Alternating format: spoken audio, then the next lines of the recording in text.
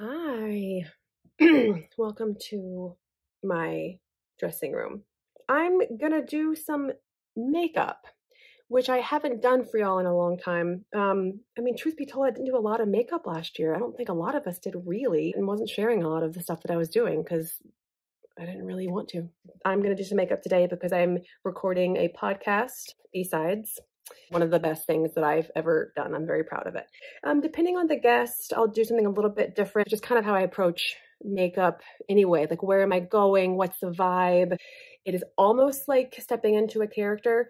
If you're an extroverted introvert, you know exactly what I mean by that. I do enjoy it, but it is a process. I'm going to throw a couple products at you. I don't work for any of them right now. Most of them are drugstore products. I'm a drugstore beauty junkie. Electrolytes. Okay. And moisturized. Always want to moisturize before. I don't do a primer. It doesn't do anything for me. If you're a primer person, go for it. I really love this concealer. The idea is you want sort of like a triangle. And I always go,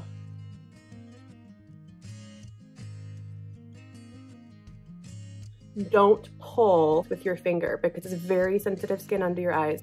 This ring finger is the most soft. That might not even be true. And then down here, I can go a little bit firmer to make sure that it is blending down into my cheekbones.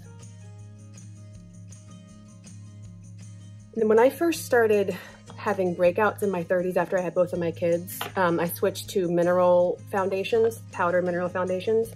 And the first one that I heard about was Tarte. You know, it's like $30 to $40. I don't know. The past few years, I found a product that I think I like the same, and it is maybe $10. There's a little brush in there, but the brush is bullshit. I buy my own kabuki brushes. It is the best. So I tap, tap, tap it into the lid that it comes in. Now, underneath my eyes, I want a lighter shade of powder. I've been using this stuff since I was a little girl. And then definitely want to make sure you get your eyelids. Don't try to act like your eyelids don't be greasy. Now these blemishes here, I dab my finger in it. Blonde brow pencils. Can we talk about that for a second? Who's making them? I look like Eddie Munster. This one, they got it right. I fill in a little on the bottom here, and then I go a little bit on the arch there, and that just lifts the face. I don't know about you, but I have like one eyebrow that just doesn't ever behave. This one today is like, no, I'm just not gonna do that thing you want me to do, and that's fine. I see you, independent brow. I do contour a little bit. I'm gonna be on camera. It's just essential, I'm sorry, it is. Right about where the hairline goes back up at the top of your ear is where you want to focus on. Makes your cheekbones pop and creates more of like angles in your face. Makeup artists will tell you is to make a 3, like here. And depending on your face shape, you might need to go heavier down here. I don't. I'm a big fan of this. I don't even know if they make it anymore. They change stuff so often, don't you hate that? So I'm gonna take this light shimmery kind of like sand color. And this is light enough so I can take it all the way up. My finger to go up right underneath the brow bone. That makes your eyes pop.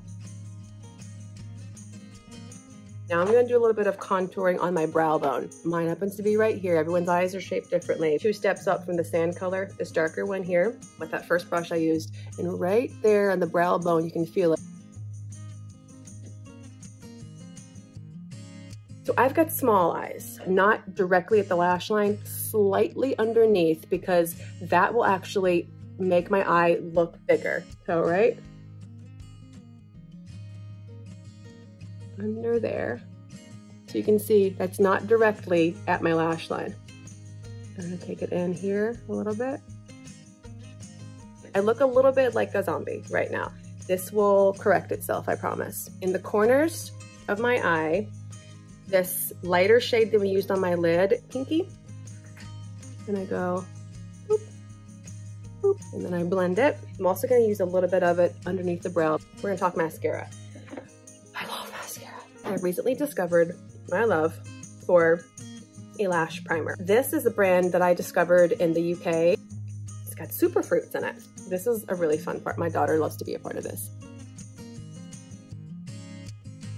on the outside of them and also underneath the lash as well. That coats the full lash.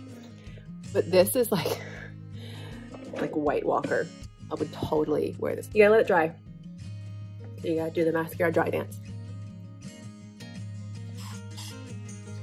Okay, I have a lot of mascaras and they all have different needs and different tasks. If you haven't heard about this, like this gets sold out all the time. This is incredible. So I'm gonna use this one today because I was just using the primer and maybe they're buddies and they don't want to be separated. The first coat is mainly just to get rid of the white.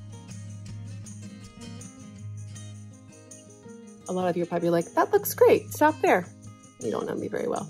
I love good, cheap things. Wiggle, wiggle, wiggle, wiggle. Helps detangle. And then you wanna make sure when you're getting in here, boop, boop, boop, boop. Very specific about the lashes.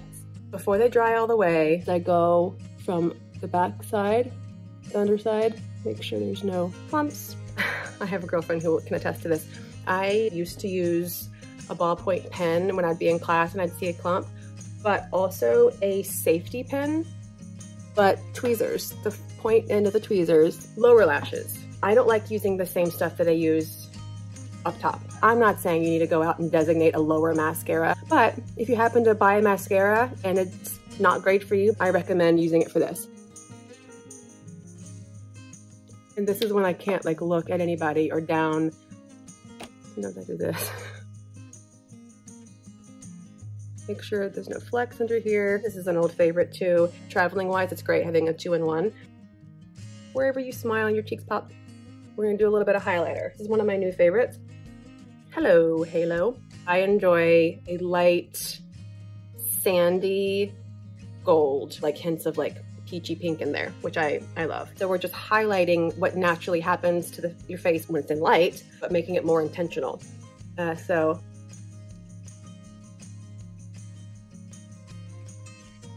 don't worry, it'll look less crazy in a second. Then I just get like a normal, and I just make sure it is all blending. Is like, it's so important. You ever see people just want to like, let me just fix that. I'm feeling kind of shimmery today. This is great. I love this guy. This is like a bronzy. It's pretty concentrated. Dab, dab.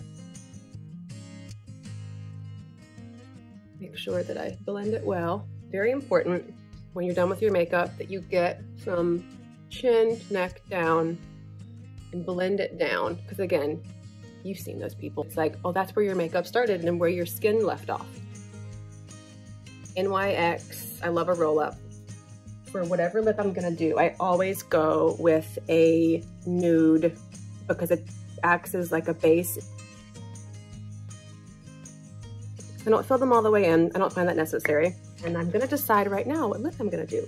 I've got drawers, 3 drawers of lip options. It takes me a minute. I do have my favorites that like easily I could take 5 products with me and be totally fine on a vacation. That's how I travel, but it's fun having options, right? It's fun playing. My go-to favorite type of lip is anything peachy pink gold with a little bit of shimmer. It's just, it looks really good on me and I like it. So this, I love this color. Indian pink. Is that an okay thing to say? I love finishing off with a shimmer gloss, lip plumping gloss. I don't know about the plumping part. Your Cupid's bow. Center at the bottom lip. Make sure we don't have any smudges or lines.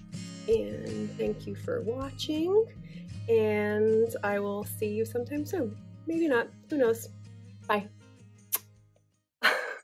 It's me again. I forgot one last thing. This is a great product, like a lovely little kind of sparkle. That's it. All right. Bye.